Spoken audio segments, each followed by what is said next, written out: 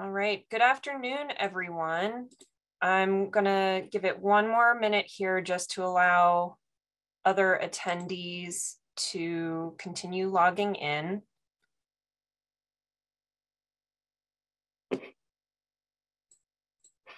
Okay, so welcome everyone. I'm Haley Boyle, Vice President of Programs at the World Affairs Council of Philadelphia. We're a nonpartisan international affairs experience provider with more than 70 years of expertise in connecting Philadelphia to the world. And as so many of you know, we're dedicated to creating fresh, nonpartisan civil discourse on critical issues affecting the world today. I'd like to offer a special welcome to some of the high school students, college students, and teachers who participate in the Council's education programs throughout the year. As the leading provider of foreign affairs and international education across our region, the Council works with over 2,500 students and 85 schools every year. These students are not just the leaders of our future, but they are the leaders of today. And this afternoon, we'll get the opportunity to hear from one of these students when we kick off our audience Q&A. Of course, don't be shy about sharing your experience and screenshots from this event with us on social media.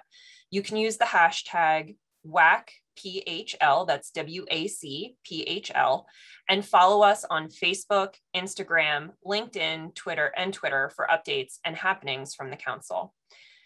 Today, we are delighted to welcome Professor Wazhmah Osman.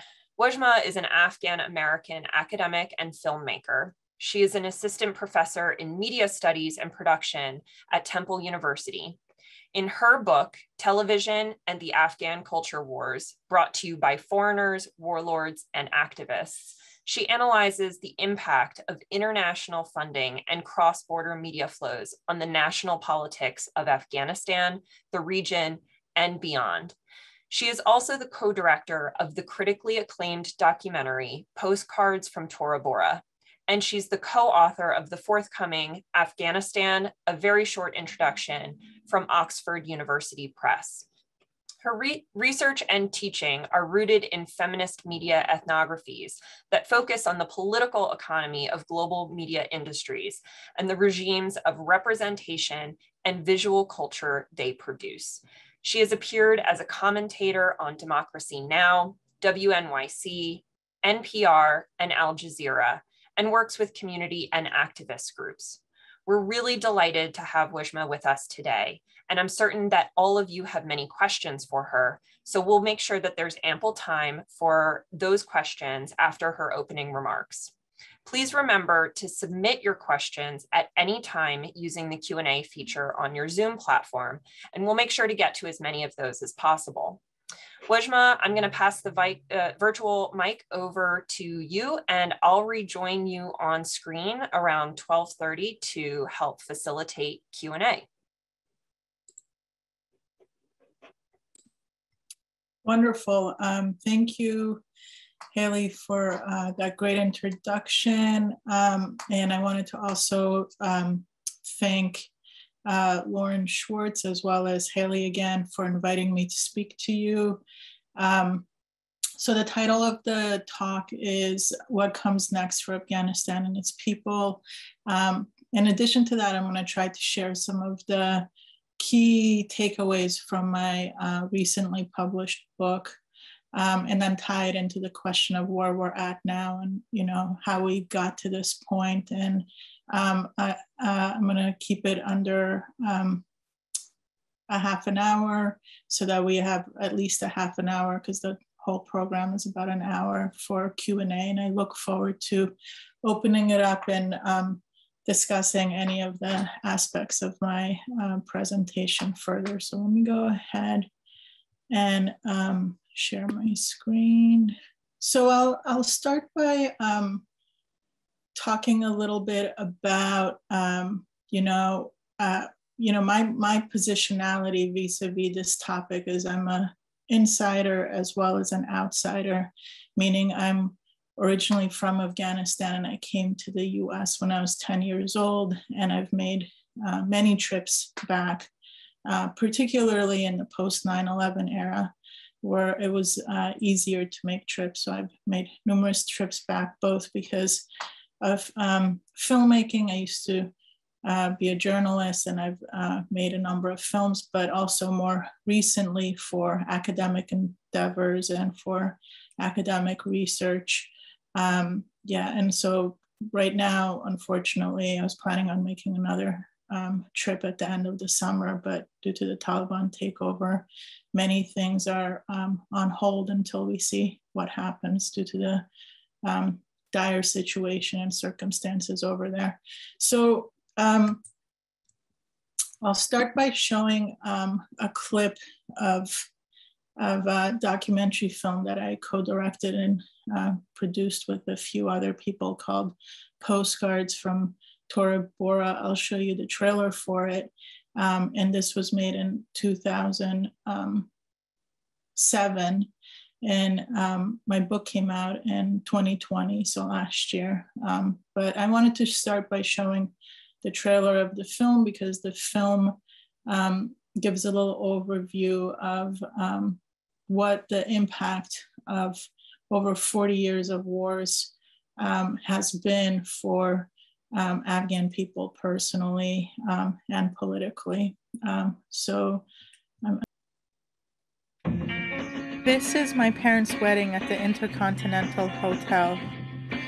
Looking at my... Can you hear that? Okay. Parents captured on film, forever young, forever happy. Their future seemed bright. In a million years, they could not have imagined what was about to become of their lives, their city, and their country. Afghanistan.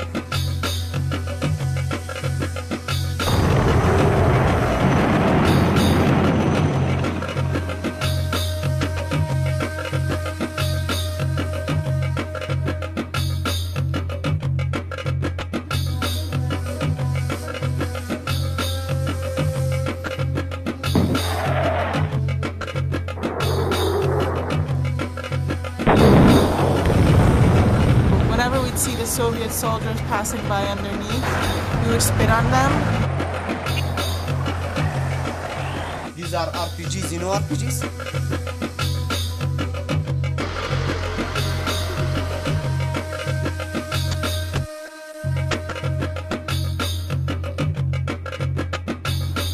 That looks like my father when he was young.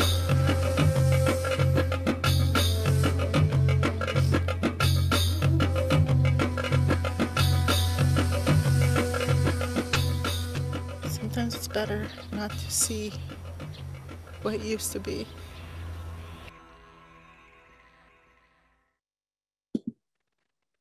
So, yeah, I'd like to start with that just so, you know, I think some people who study the region also don't have a personal connection. And when you see things from the inside and outside, it's a different type of experience. So back to some of my more recent academic work, including the book, what I wanted to preface is that, you know, oftentimes I'm asked, I've given some book talks, what drew me to write the book on media in Afghanistan. And what I talk about, and the book is about media and the culture wars in Afghanistan, and I'll talk a little bit more about it. But what drew me to write it in the first place was that Afghanistan has been in the purview of influence or under different types of imperial rule for a long time, starting with, you know, earlier on with the Great Game, and then later on we have the Cold War. And the Great Game was mostly the British Empire and the Russian empires. And so since British rule of Afghanistan, the prevailing image of Afghanistan and much of Western literature and news and so forth has been one that has been produced in light of these imperial types of ambitions. And these images are stereotypical and have had negative impacts on the communities that I'm a part of. And, you know, some of the images include savages or people who are incapable of modernizing and changing. And this, are terms that have actually been used, that people are backwards, including in the works of Rudyard Kipling and Winston Churchill and other people.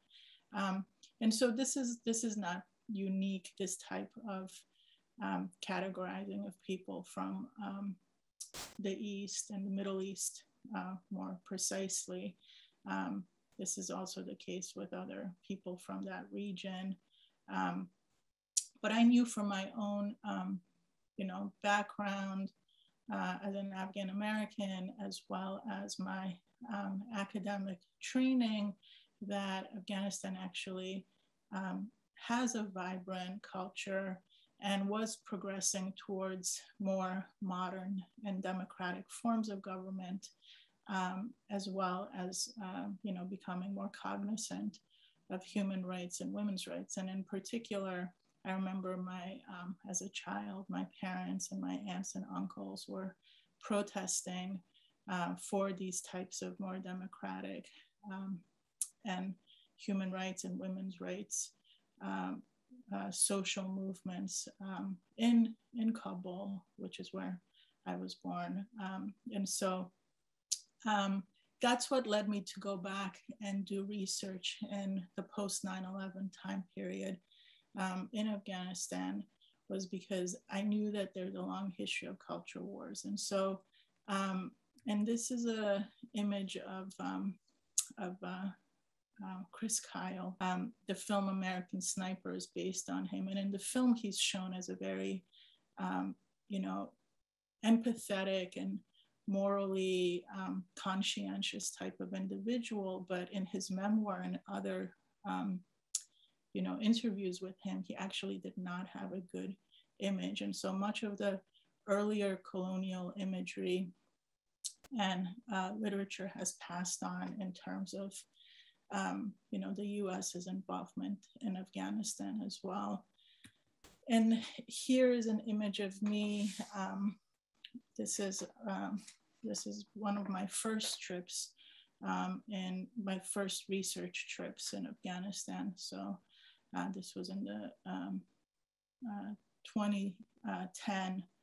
And, so I decided to go back because after 9/11 and the attacks on the World Trade Center and Pentagon and so forth, many of these images of Afghan people being affiliated with extremist Islam and so forth continued, and they were people from that region were further stereotyped in the media and popular culture and films and so forth, documentaries here.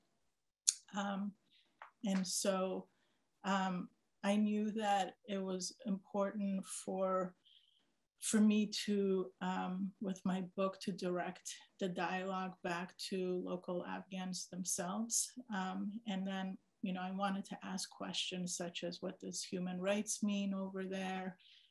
How do people conceptualize women's rights? What do terms like conservative, progressive, centrist mean in contemporary Afghanistan? This was actually, I'm on a Chinook military helicopter. I went on a diplomatic mission. I was invited to join Carl Eikenberry's team when they were going to one of the more rural areas in Afghanistan. So that's what led to my book, Television and the Afghan Culture Wars, brought to you by foreigners, warlords, and activists. And this is the table of content of it, which, of course, I don't expect anyone to read any of the fine print, but just to give you a little overview of some of the topics that I discuss. And I'm going to go into some of the, as I said, highlights of the book briefly, and then we can talk a little bit more about the implications of my findings on where Afghanistan currently finds itself.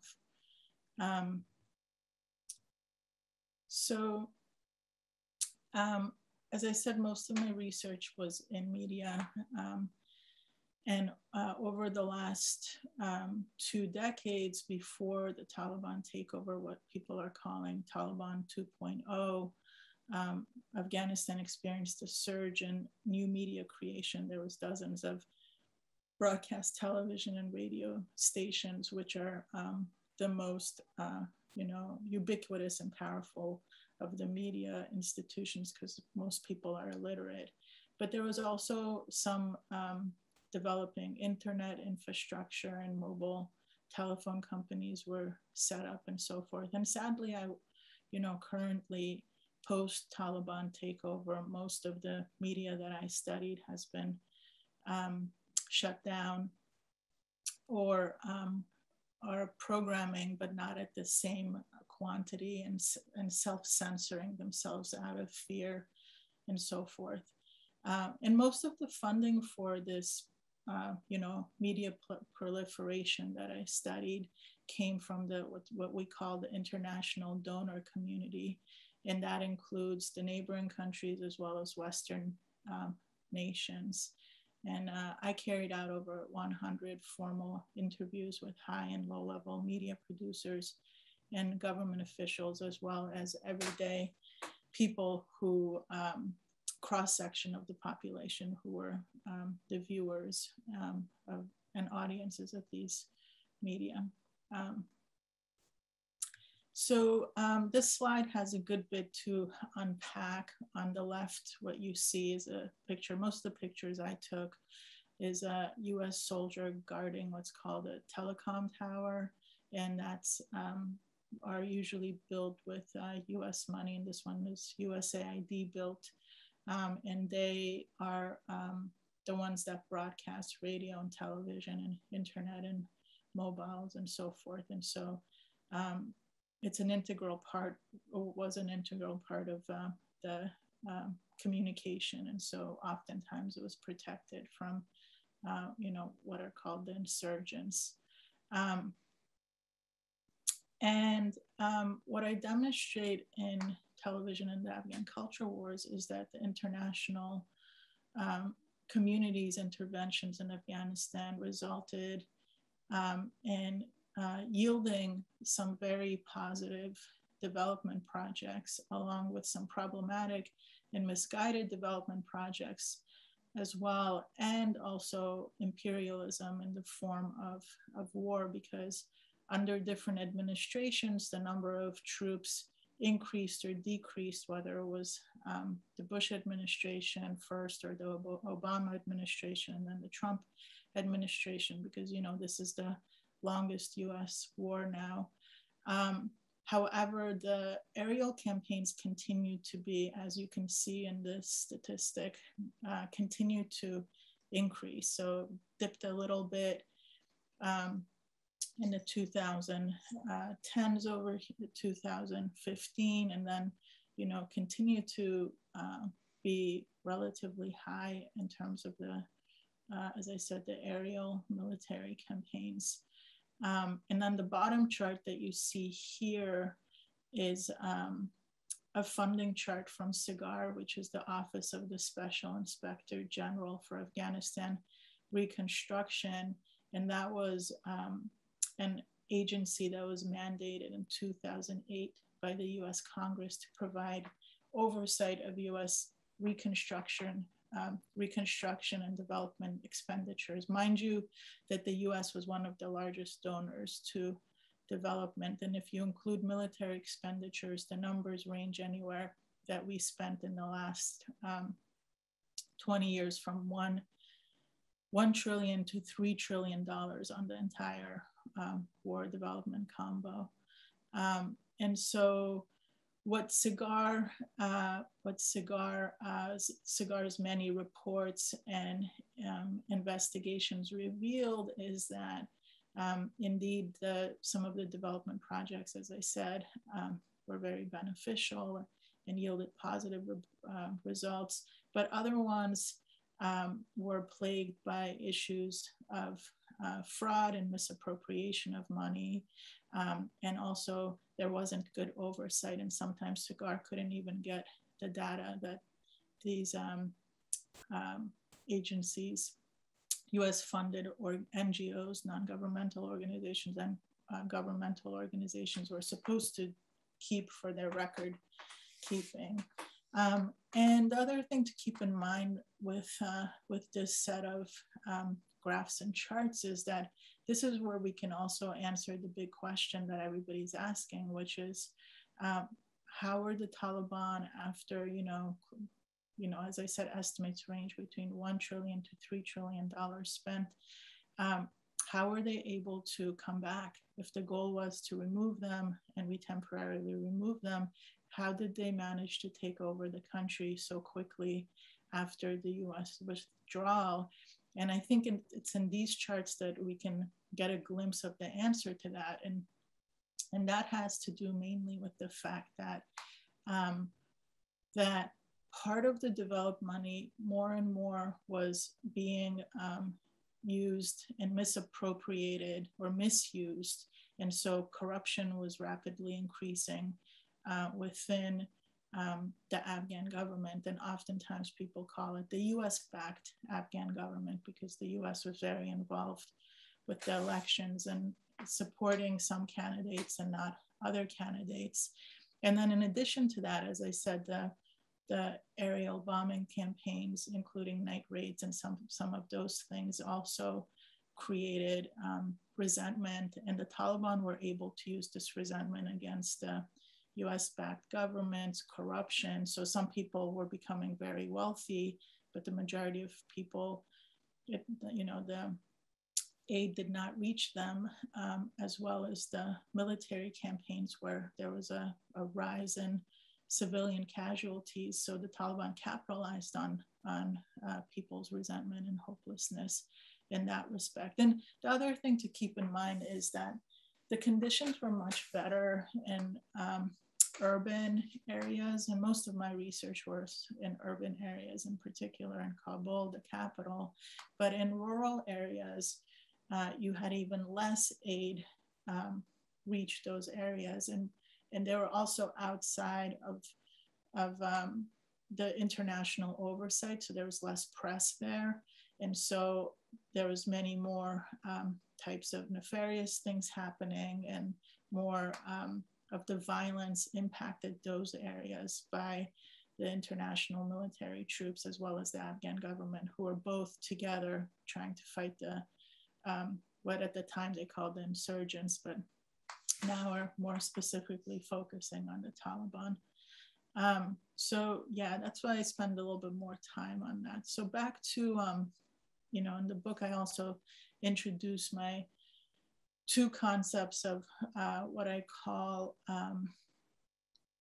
the development gaze and the imperial gaze, in order to understand the complexities of the merger between development and war.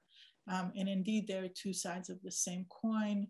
And oftentimes what I call the imperial gaze or imperialist agendas undermine the altruism and the good intentions of development projects that genuinely want to make a positive, impact on nation building and human rights and so forth. But I also think it's important to differentiate between the two and not to, even though there's overlap, it's important to realize that there have been many good development projects, which I talk about in my book, that are funded directly by the US government, and that those projects tend to be much more participatory, meaning, they are collaborative with local populations, and they're more grounds up as opposed to more top down. So moving into some of the media analysis, these are some of the popular genres on Afghan television. So some of them were produced with, most of the TV stations that I interviewed receive money from the US, and some of them don't, and some of them are more expensive to produce and less. So I can't go into all of these. I think we're running low on time, but I'll just talk about a few. these are dramatic serials from, there's dramatic serials from around the world. The Indian ones tend to be very popular. On the bottom, you see, this is one of the Afghan original dramatic serials that became very popular. In 2018, it emerged. The first few ones were not on par with the Turkish, Iranian, and Indian ones that were much better produced, and they have a longer history of media development. This is some of the what are the villainous characters on the serials, who some of the women audiences tend to find empowering due to the fact that oftentimes some of the other programming they found to be very didactic about women's rights, and they found these to be a little bit more liberating. And then on the bottom right is you have Sabah Sahar, who is a police captain and also a filmmaker. She's made numerous films and is very popular, and she was the target of a assassination attempt last year, but luckily she survived.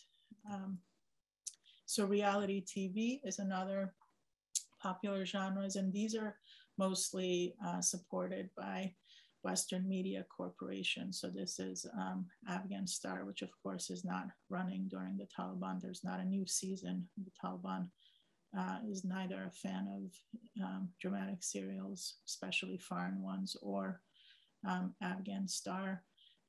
But these, these shows oftentimes try to equate, voting for your favorite contestants with choosing elected officials, and they're very different things. So this is something I talk about in the book, that that there's aspects of reality TV programs that are emancipatory, but they can't be seen as entirely democratizing. So the last category is what I call the news, public information campaigns, or PICs, political satire and talk shows. And there was numerous ones that were launched, and these I think were some of the most important of the media developments. They're very popular with viewers and not very high cost. And I argue that after experiencing 4 decades of war and trauma, Afghan audiences have a very high expectation of media and journalism in general.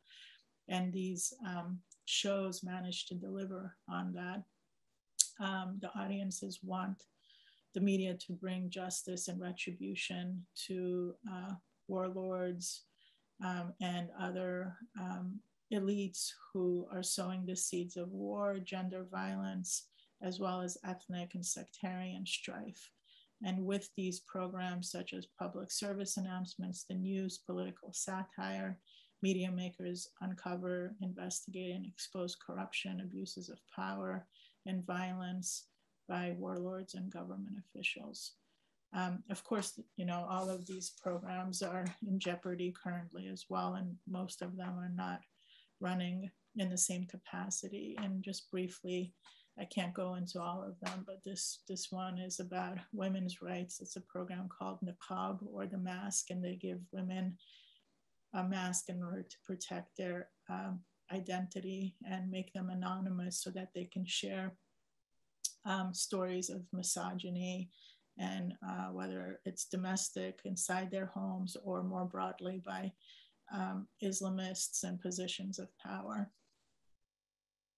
And then this is my last slide. So my conclusion is that the Afghan media was actually delivering and meeting the high demands and needs of Afghans. And without a doubt that the power of protests and broadcast media was a very effective social tool for collective action in Afghanistan. Yet there was and still is a huge cost to this emergence of a public sphere. Violence against media makers was a big problem back then, and now the Taliban has continued to censor the media and target journalists. And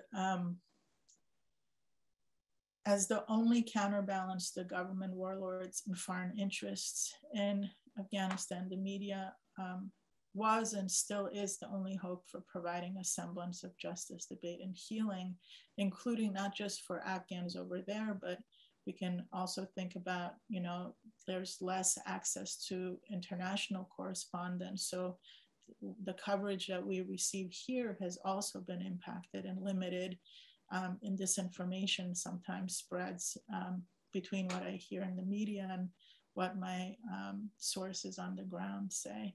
And so, you know, I think it's doubly important right now for the international community to put pressure on the Taliban to, you know, maintain women's rights, freedom of speech, human rights, you know, the rights of ethnic minorities and so forth. And I think we are in that position that we can do that because currently the US and the EU are withholding funds that were allocated to Afghans. And according to estimates, about 70% of the GDP of Afghanistan is reliant, including salaries of government and civil servants.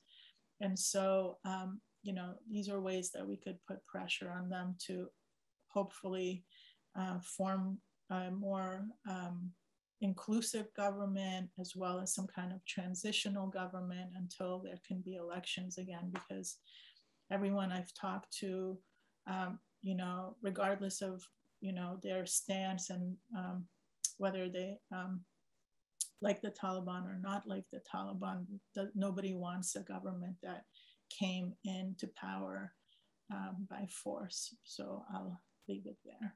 Thank you.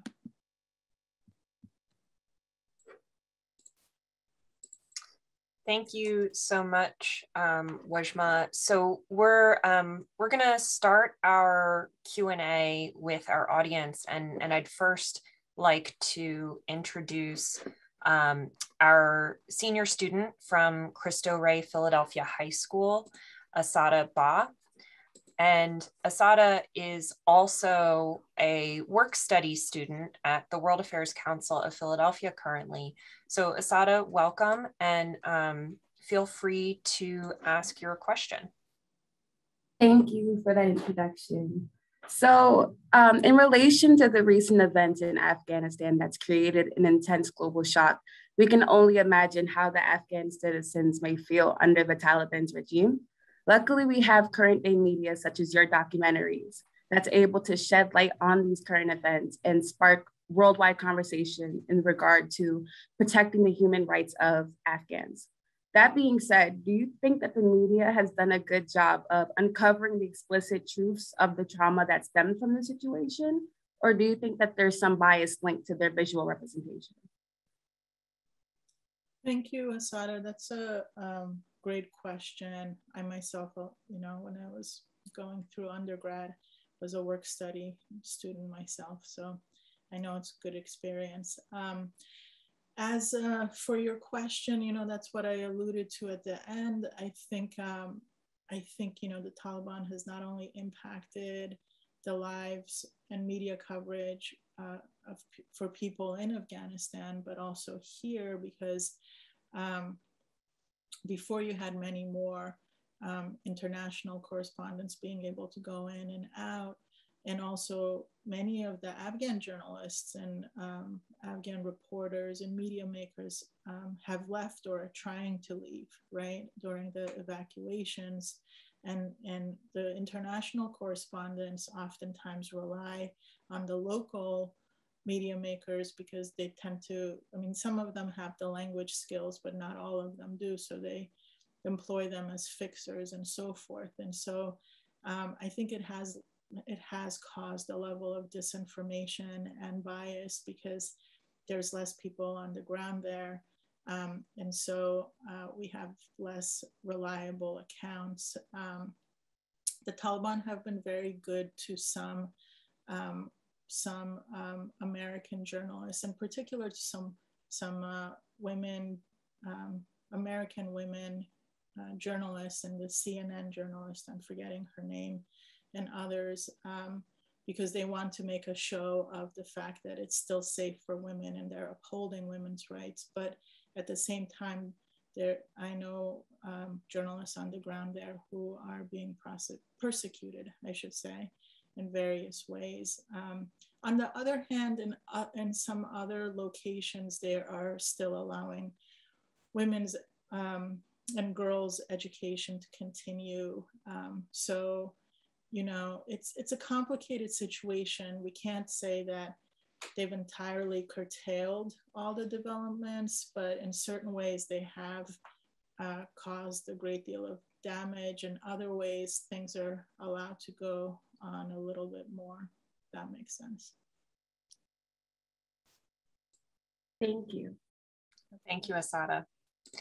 All right, so we have a couple questions that have come in, and I'll just remind folks in the audience, if you do have questions, feel free to use the Q&A function on your Zoom platform, and we'll be sure to get to as many of those as possible. So Wazhmah, kind of in follow-up to Asada's question, we have one that came in from an audience member, Georgia Sambis, who asks, what's the importance here of media production on the ground in Afghanistan by Afghan citizens, and why do other countries have a desire to fund them? Yeah, that's a great question too. So I'll maybe start with the second part of the question. Why do other countries and nations have a desire to fund them? And I think it's partially through media that we see images and glimpses of other people. And so it forms our ideas and shapes our beliefs about different cultures and different nations. And so it's a form of diplomacy. Some people call it soft power.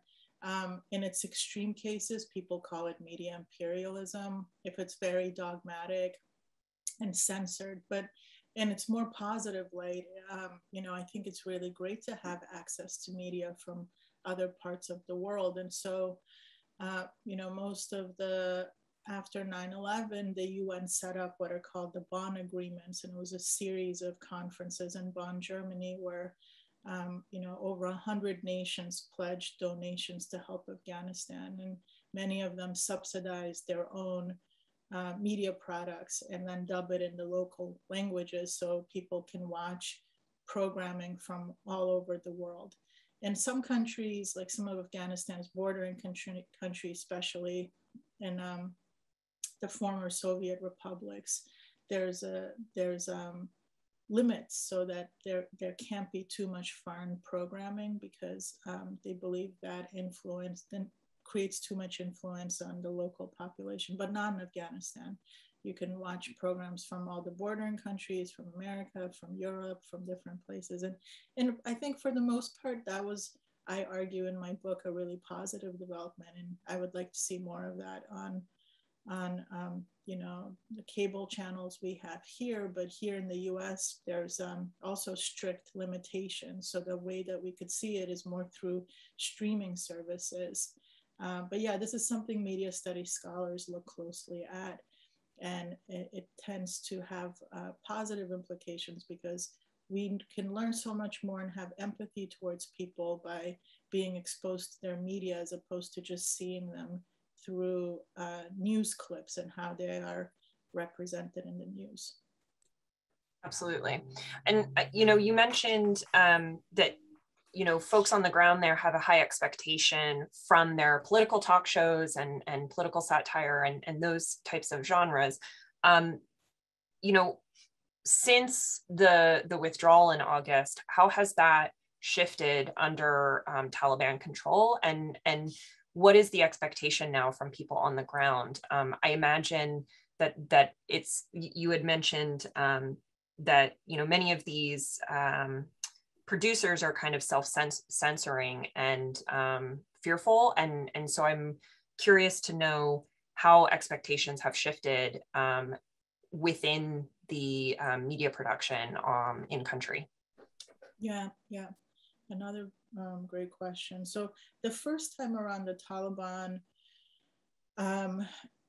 were much more repressive in terms of the media environment. And I was actually there as a young journalist, just having graduated from undergrad.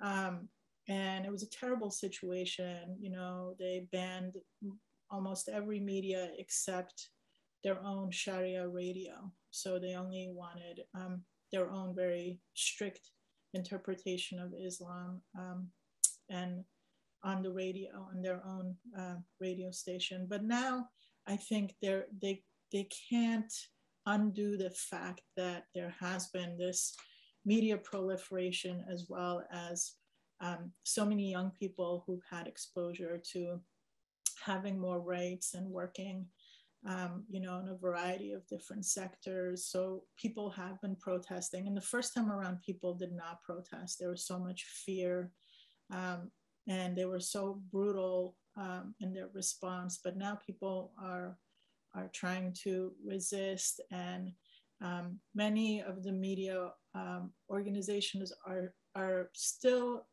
functioning, but they are very cautiously proceeding. And, you know, from my understanding is that they're in dialogue with different Taliban leaders about what's permissible and what's not, and so forth. So we'll have to see. So I think the expectations have changed in certain ways, but people are trying to still demand a level of media freedom that they became accustomed to in the last 20 years. And, you know, do you think that demand and perhaps kind of the less restrictive like oversight by the Taliban is more so because the Taliban is also interested in ensuring that their like external like the way that the rest of the world perceives them is not like it was, you know, 20 plus years ago? Yeah, absolutely. I think that, you know, they've been fighting an insurgent war against the Afghan National Army, NATO, US forces for a long time. And now they're back in the position of being in government. And so governance is a very different thing. And they realized the last time around they were very isolated, and you know, very few countries recognized them officially. And now, you know, countries are trying to figure that out. Do we recognize them? Do we not? Do we release this money that's allocated to Afghanistan to them? Or is that gonna, you know, empower them more to do things that we don't want them to do, right? And so I think they're much more cognizant, to your answer, of trying to at least appear that they're allowing. So they, for example, they are allowing girls' schools to remain open, unlike the first time around, where many teachers had to start underground schools in their own homes, and it was a dangerous situation. And they are allowing women to go to Kabul University and other universities, but now it's gender segregated. And like I said, in a way, they've been much more hospitable to international correspondents, particularly from the US and other European countries, than they have been to local ones. But they haven't, you know, they have not made any kind of decrees to shut down all the media.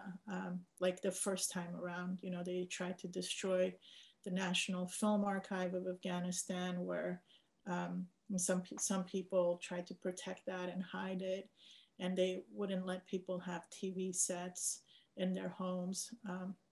So they, you know, that's why people call them Taliban 2.0. But you know, nobody's really sure what they're going to be more, you know, longer term going forward, and hopefully they won't be there longer term, and that we can enable some kind of transitional government with them until, you know, there can be some kind of elections, and, you know, maybe they could be a political party, but not somebody, a force that came into power by force.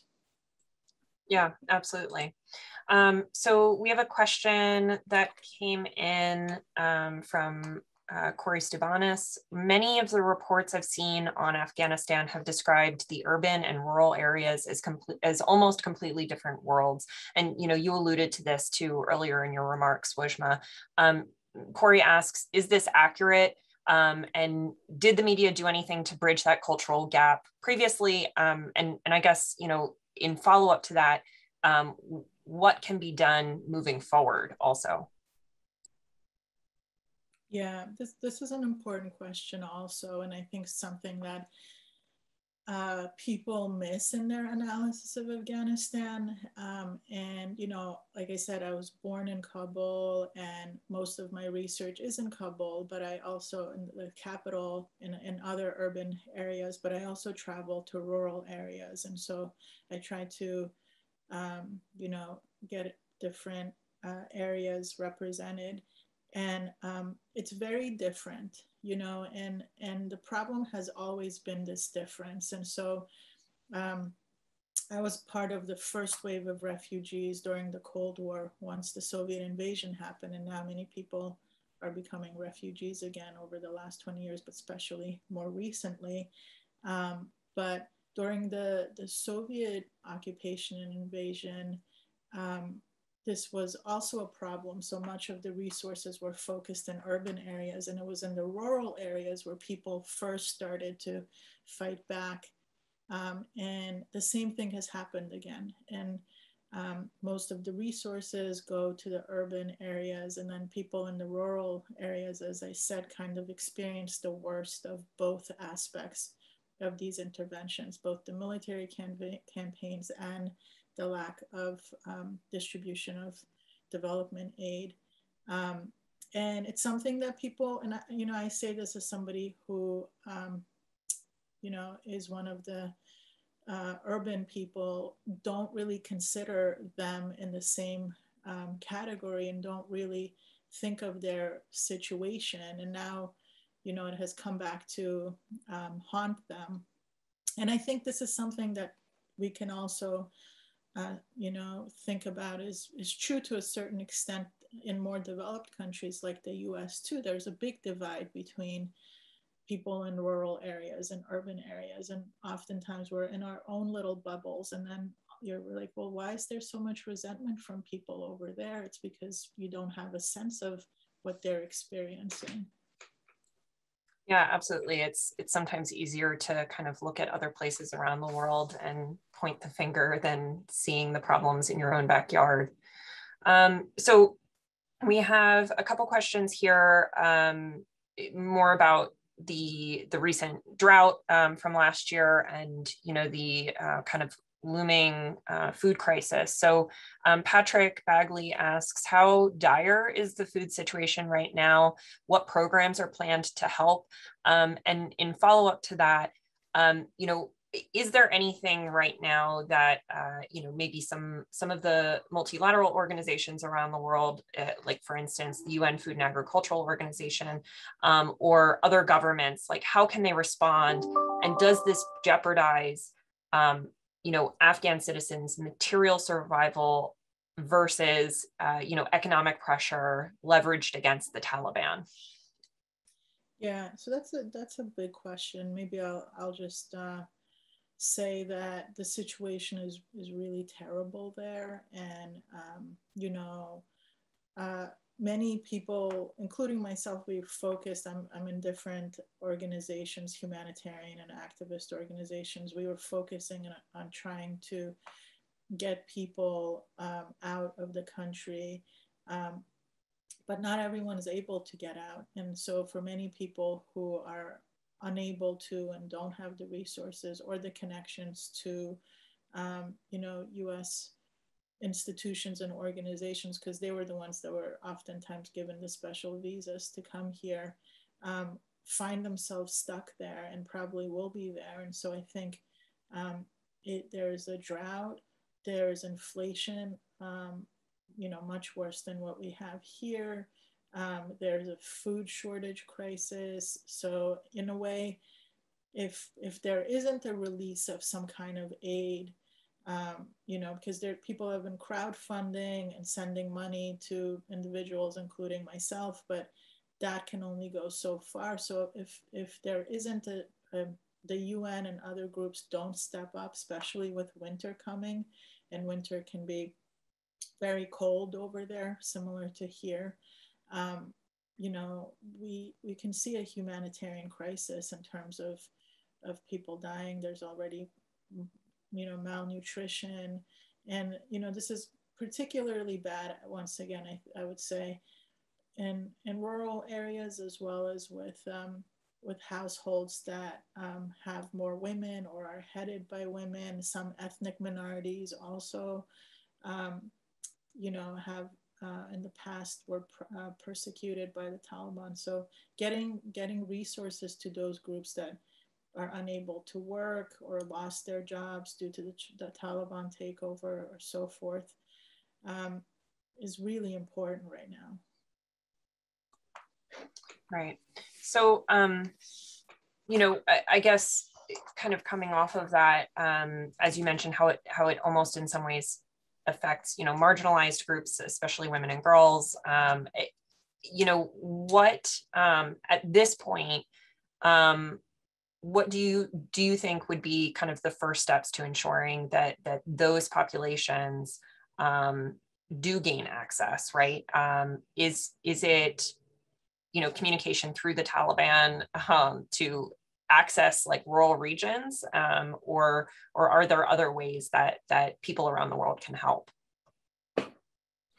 Yeah, I mean, I think until we have some kind of international commitment to resolving the situation, the only other options are what people are doing right now. So people are trying to get money. There's different organizations that are trying to, and I can, you know, post a list of them that are more trustworthy, are getting money into the hands of people. But that's also more of a Band-Aid situation. It's not really a longer term situation. You know, post 9/11, as I said earlier in my talk, the UN and what we call the US-led international coalition organized a series of meetings. They drafted a constitution. They brought in a transitional, that was Karzai was supposed to be in power for 2 years until you know, a more inclusive government and elections could be held. And so there was much diplomatic efforts, as opposed to you know, just military efforts, but there was diplomatic efforts to improve the situation. I think something like that needs to happen again, and you know, figuring out how to release that money so that there's not a humanitarian crisis, because there's you know, activist and humanitarian organizations, both globally and you know, on smaller scales, that are trying to do really great work, but they can only do so much. Do you think that the representation of the U.S. by Qatar will help at all? I mean, I know that, you know, the in 2018, you know, that kind of the discussions that took place in Doha between Qatar and the Taliban in the U.S. was kind of what led to this withdrawal. Is there hope there in the reestablishment of those negotiations?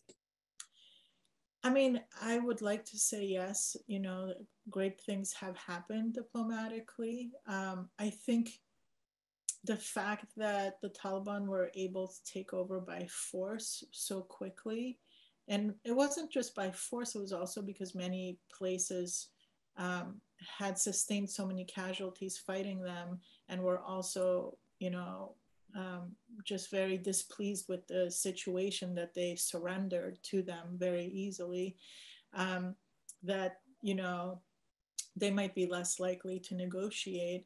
However, the fact that they are not recognized by most countries at this point, except very few, and that the fact that they don't have any money to run the economy right now, puts them in a situation where they I think would be very amicable. And there is this history, as you said, in Doha and Qatar, of the Taliban negotiating before.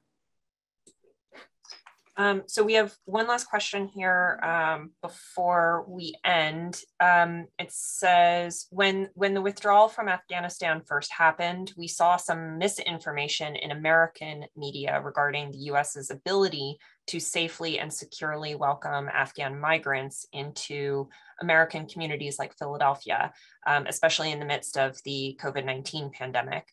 What can we do as individuals to combat misinformation regarding Afghan migrants in America? And how can American citizens in communities who are skeptical of migrants for health and security reasons be convinced otherwise?